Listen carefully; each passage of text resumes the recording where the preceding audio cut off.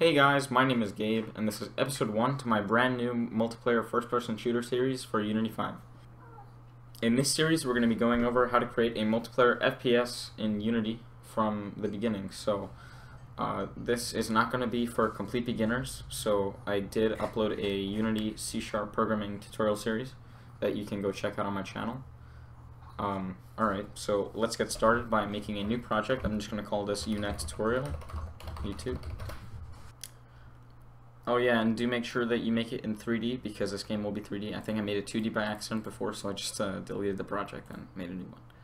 Okay, so first we're going to start off by just making a scripts folder. That'll be for later. And let's just get started in a main menu. So this scene is going to be a main menu. So for the main camera, I'm just going to do a solid color. Make a lighter blue. Doesn't really matter. So I'm gonna make a scene folder and save the scene in that folder. So I'm just gonna call this main menu, and let's make another scene, and this is gonna be our game. So game. Okay. Going back to our main menu, let's create a new game object and call it Network Manager. And now we're going to add a component called Network Manager. Alright, so once you've done that, it should look something like this, and I'll be going over what all this does now. Don't destroy and load, just make sure that this component does not get destroyed when a new scene is loaded. Run in background means that this like everything that's happening here will run in the background, which is kind of need that. Log level will just keep info. If we have on developer, it'll tell us like how many packets were sent and things like that. Offline scene, we're gonna we have to go to File and Build Settings and add Main Menu to the top and Game on the bottom. So when we build our game, 0 will be first. So take Main Menu and put it in offline scenes, and game and put it in online scenes. Network info, we don't need to worry about that later, just leave it the way it is. And spawn info, leave it the way it is for now. We'll be going into that in just a second. Yeah, also add Network Manager HUD. This is going to be temporary. It looks like this if you hit play. Alright, so it should look something like this. This is just temporary until we make a nice UI by ourselves. So if I do LAN host, we get an error because there are no player prefabs. So to make a player prefab, we're gonna just simply create a we're just gonna use the built-in character controller for Unity. So characters and import. So once that's been imported, go to the standard assets folder, characters, first person character, prefabs, and we're just going to use FPS controller. So I'm going to take this, put it out here, and I'm going to make a prefabs folder in our assets folder. So call it prefabs or whatever you want, and I'm going to change his name to player, and yeah, so just put him here. So now he's part of this prefab instead of the other one. Okay, so we can delete this now and go to Network Manager, Spawn Info, and drag in our player. I have to add a network identity to this game object. So go to, let's see, Network, add component Network Identity, and we're going to make this local player authority. Now what this does is gives this object a network identity on the server, so everything needs a network identity to be sort of sent to the server. I'm also going to add a network transform so that this is also temporary. I'm going to make my own, and we're just going to sync the transform. So what this does is synchronizes the player to the server and then sends the position out to all the clients. Alright, so save, hit play, and if we do LAN host, we get another error. What is that? What? Oh, Did I not add him? I forgot to actually add him. Player, now add the player, and then hit play.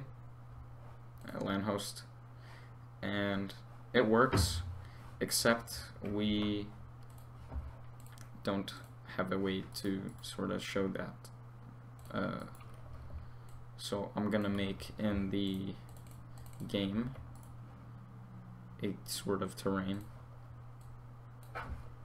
or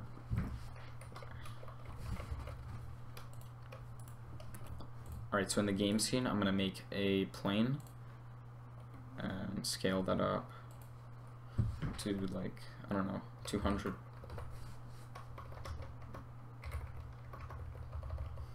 Oops.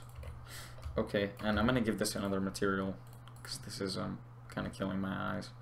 So I'm gonna make another folder called materials and create a new material in that folder called gray. Put it on here, and let's see. That's good.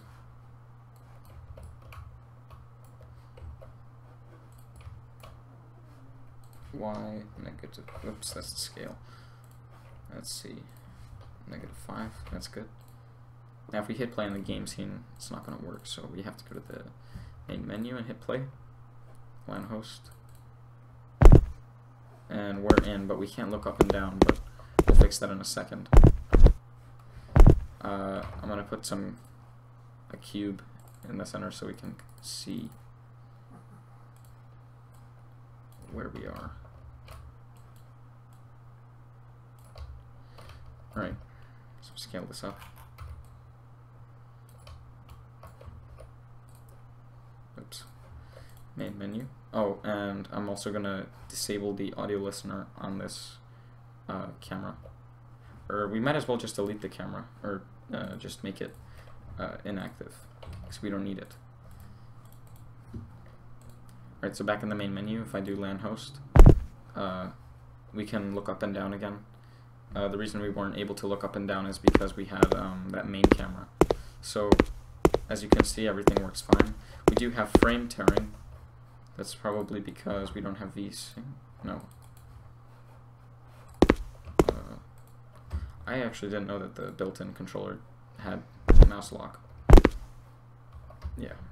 Probably because I'm recording, I see screen tearing. I don't know if you guys are going to see it. Okay, so that looks fine. It looks like the lighting hasn't been built. So I'll show you guys how to do that. So I'll show you guys how to build the lighting as well. So if we go to lighting, uncheck auto. I guess it's a bug. I'm not really sure. So back to main menu. Yeah, there we go. Looks normal. Okay, so that's that. We can do stop, and if we build the game, build and run, and I'm going to make a folder in here called build, or builds. Build the main, and UNET tutorial.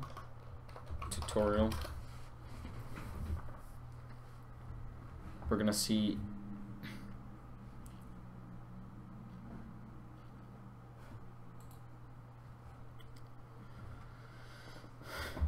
alright, let's see if multiplayer works. So 800 by 600 window,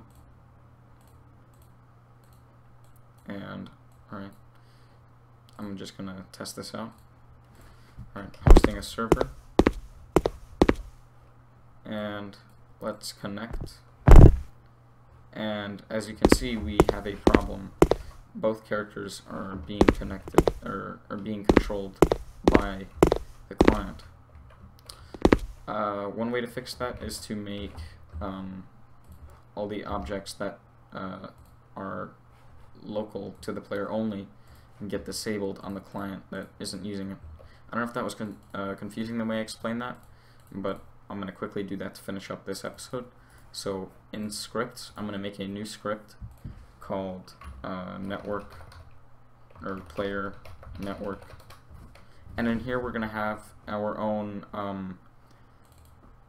player transform and rotation synchronizing, animation syncing, and things like that. But right now we're going to set up just the player with the components that need to be disabled right now. Alright, so after you have Visual Studio open, we're just going to need the start method, and I'm going to kind of do this the way I like it to, and we're going to make a few game objects here. Alright, and we're going to make a few things to disable here for the player. So on the player, where is it? Prefabs player, I'm going to attach this script, so I'm going to lock this so it stays in the inspector. Scripts and player network. Oh my god. Alright. And let's begin.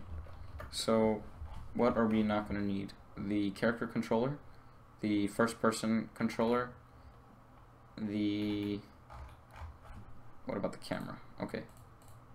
And on the camera, here, let's see. We're going to need to disable the audio listener and the camera itself. So, actually, I'll just disable the camera game object. So, public game object, FPS camera, public character controller, character controller. So I'm gonna call it that. Public Unity standard assets dot characters dot first person.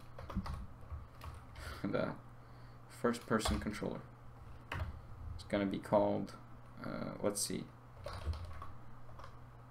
FPS controller. Actually, instead of doing this, I'm gonna cut this and do using. Alright.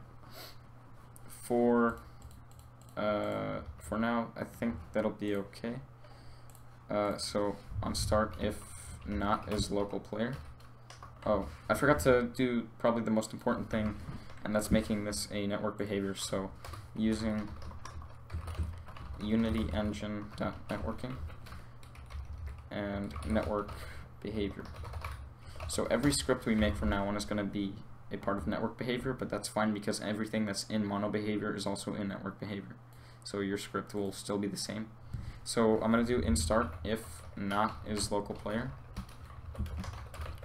Then we're going to be doing FPS camera dot set active false, character controller dot enabled false, and FPS controller dot enabled false. What else do we need to disable?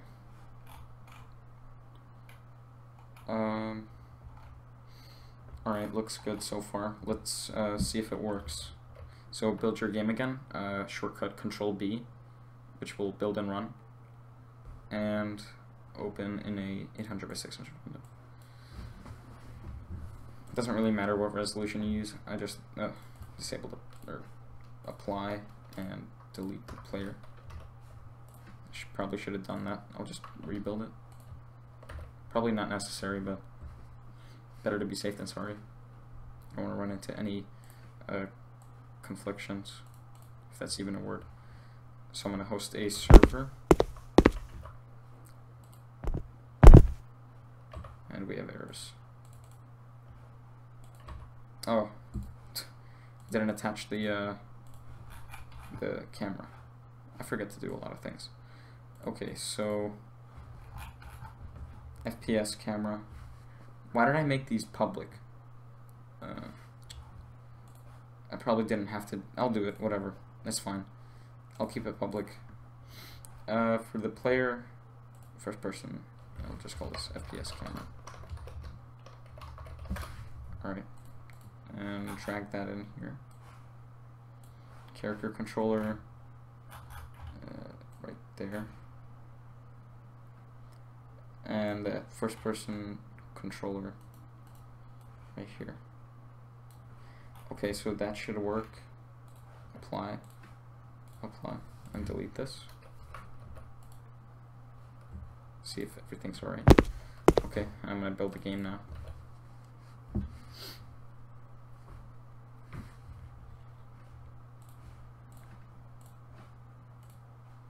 Host the game and connect. Okay, so it seems to be working, although we can't see the other player because there is no render on that player. As you can see, he's invisible. So I'm just gonna quickly add a mesh renderer, or a mesh filter, mesh capsule, and render. And I'm gonna want to give him a material, so I'll just give him a lighter gray. So I'll just call this player. Okay. Alright, that's good. So apply and delete, save, and build.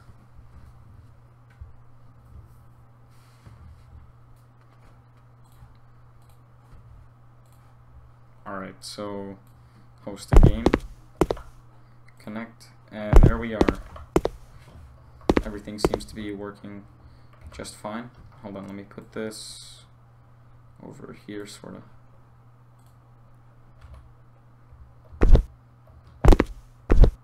As you can see, that works just fine. Oh, don't want to break it.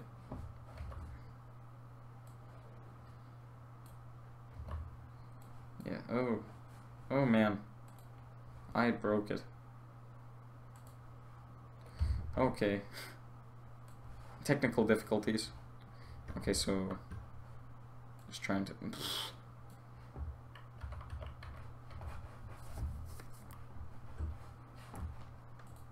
Okay, I had to stop the game there because uh-oh.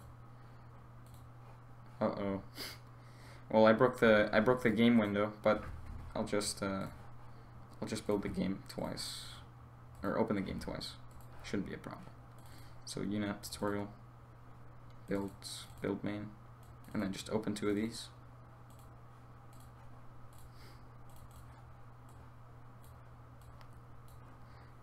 Host on the right, allow access, and LAN client, and there we are. Works perfectly fine. As you can see, we can move around. Alright, so it is quite laggy, the movement, but next episode we will fix that. It'll be nice and smooth. So, thanks for watching, guys. Be sure to stay tuned for the next episode, and have a good one.